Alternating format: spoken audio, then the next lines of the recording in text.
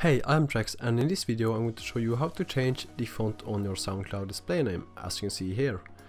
It is very easy to do, and the only thing you have to do is to find some kind of font/text generator on the internet.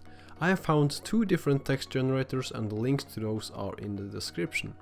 The first one is called Fancy Text Generator. Here you can enter the text in the box to the left, and in this case I have written Trecz.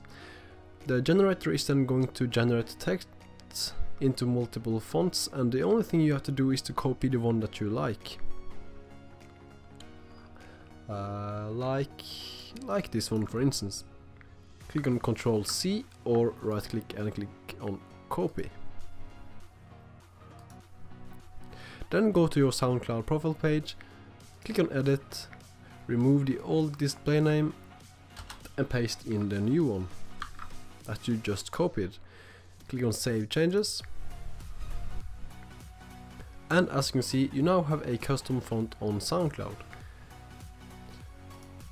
Cool Fancy Text Generator is the second generator and is pretty much the same thing as the previous one, but in this one there are more options.